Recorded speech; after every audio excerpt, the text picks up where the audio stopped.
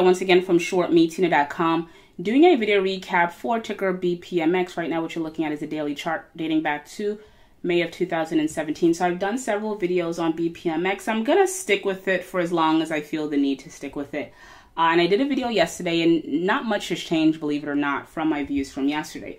Again, I said that the stock is relatively decent, right? As long as we can stay above 18 cents, we have a fighting chance.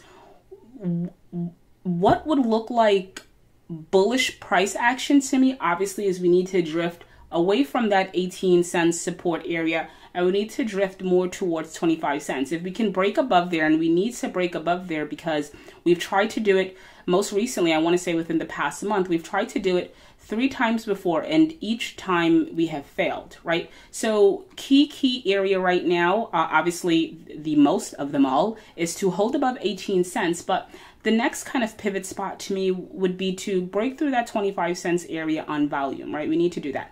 If we can do that and hold, I think at that point, momentum, I always have trouble with that word, will be within the stock, and I think that we can hit 40 cents, right?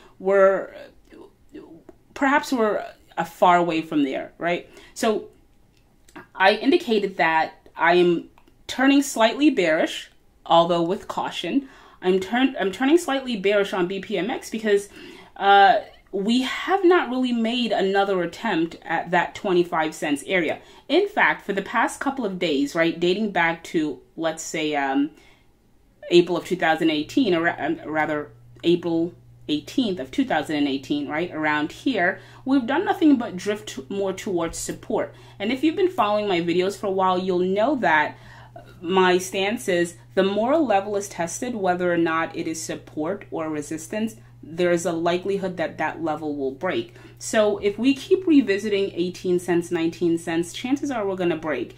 And if we break, right, I think you'll have people jumping ship at that point, and we can quickly revert back to that 10 cents area, which, by the way, would be a decent area to go long because the stock has actually held 10 cents, I believe, for about a year or two, maybe more. So that's a decent area of support if you want to go long, if you're on the sidelines. But back to the script at hand.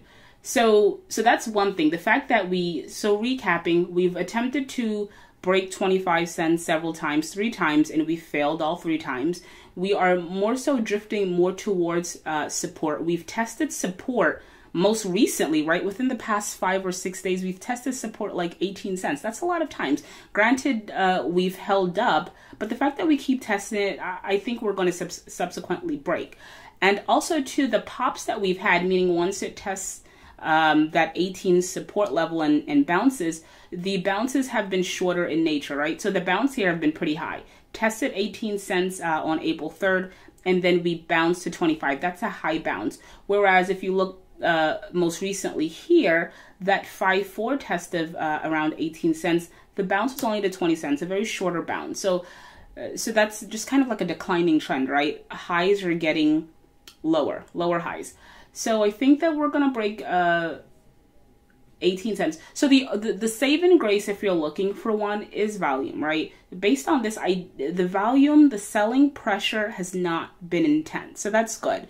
So that kind of says there's just, the folks that are in this are the ones that are kind of, I want to say like ride or dies. They're staying in there. They're not going anywhere. So right now you just need, new folks, right? It could be folks on the bearish end, or it can be folks on the bullish end. But right now, I think it's going to be stagnated. Even though I think we're going to break this, it's not going to be on massive volume, right?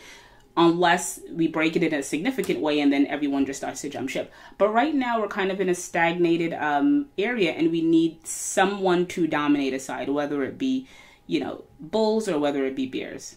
And that's kind of my take on BPMX. All right, so Short Me Tina here from shortmetina.com. Head on over to shortmetina.com, sign up, become a member. Thank you for